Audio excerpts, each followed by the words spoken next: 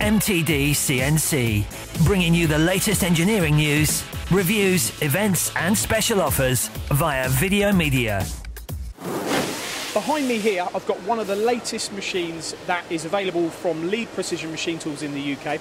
This is the Leadwell BC600. It's a 5-axis machining centre, and what is becoming very popular in the configurations of 5-axis machines is what we have here, which is a C-axis integrated table and a B-axis tilting head.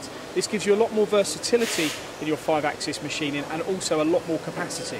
Now the machine itself, the BC600, has 1100mm in the X-axis and it has 610mm in the Y-axis.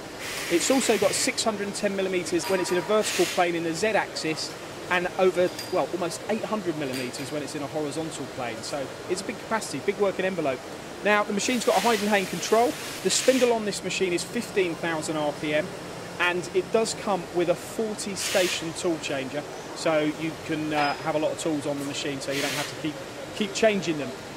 We're talking about precision and performance with this machine, and in order to achieve that, they fit linear scales on this machine as standard, which obviously puts it into a different league to a lot of 5-axis machines.